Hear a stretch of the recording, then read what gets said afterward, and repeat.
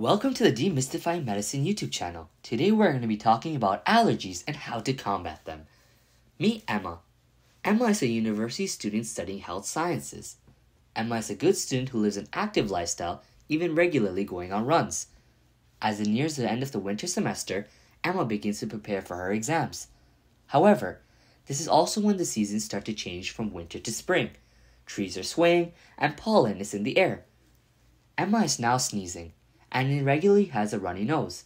She's experiencing seasonal allergies. Emma does not want her allergies to prevent her from doing well in her classes. She recently learned about non-prescription, over-the-counter medication for allergy symptoms. However, she's unsure as to which one she should take. To make the right choice, she needs our help.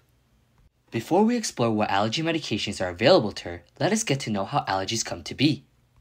To understand this, we must say hello to our familiar defense team, the immune system. The immune system is what our body uses to fight foreign bacteria and viruses that have entered the body. One function of the immune system is to produce a chemical known as histamine. Histamine is involved in many bodily and brain functions. They are important for cell signaling and the sleep-wake cycle. While being particularly important for regular body function, they are also the driving force for allergic reactions. When your immune system is exposed to allergens such as pollen or a certain type of food, your body releases histamine to get rid of these allergens.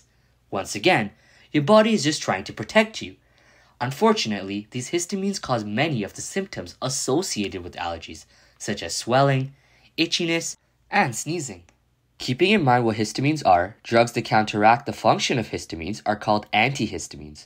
These drugs are made to target histamine receptors on cells, which blocks the body's response to histamines. Think of the blocked receptor like a lock, which has been changed and the key can no longer fit. With this, allergy symptoms are reduced, making you feel much better.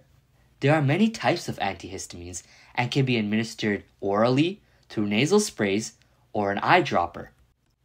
These antihistamines are often categorized into two groups, first-generation and second-generation antihistamines.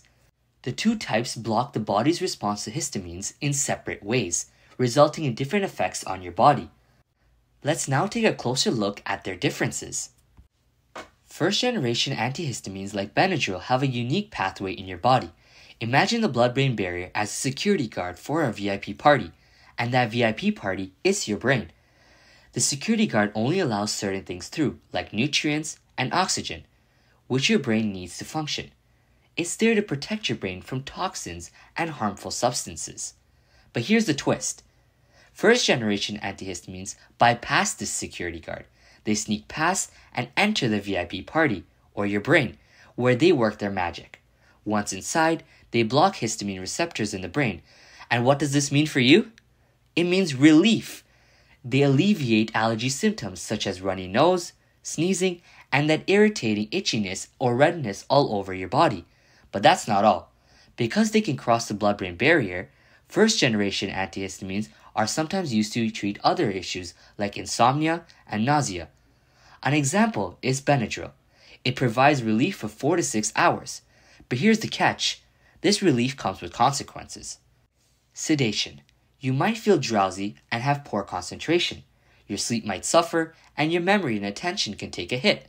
Not ideal during exam season, right? Accidents. Drowsiness from first-generation antihistamines can lead to accidents if you are not fully alert, and there are even long-term cognitive implications. Some studies suggest a link between first-generation antihistamines and increased risk conditions like Alzheimer's disease and dementia. That is why they are not recommended for long-term use. Other potential side effects include blurred vision, dried mouth, and more. So while first-generation antihistamines like Benadryl can offer relief, they also come with a set of challenges.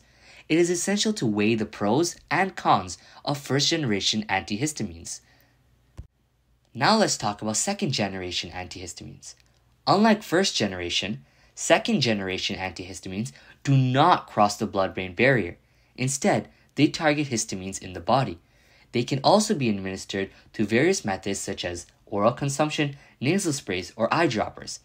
Second-generation antihistamines alleviate symptoms like sneezing and runny nose just as well, if not better, than first-generation antihistamines.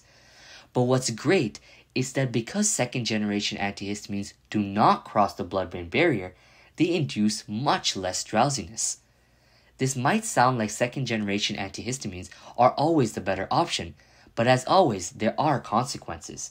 Second-generation antihistamines are known to have side effects such as headaches, cough, and sore throats. You may know second-generation antihistamines by their brand names, like Claritin or Allegra. If you've taken either of these, then you know they provide a 24-hour relief from the symptoms. Moreover, second-generation antihistamines have not been found to be linked with Alzheimer's or dementia, and thus it is safe for long-term use, given that you follow the recommended dosages. Now that we know more about the different allergy medications, let's get back to Emma. So, what should Emma do? Remember, Emma is a student in university preparing for her final exams. Emma wants to be mentally alert and ready for any questions that may appear on her exam. When comparing first and second generation antihistamines, it soon becomes clear which one Emma should purchase to help alleviate her allergy symptoms and which will not give her side effects that could impact her exam performance. So which antihistamines would you choose? Thanks for watching. Information in this video was not presented by healthcare providers. If you have any questions or wish to start using antihistamines such as Benadryl or Claritin or any other allergy medications, please consult a primary healthcare provider first. For more information about allergies and antihistamines, look at the description box below.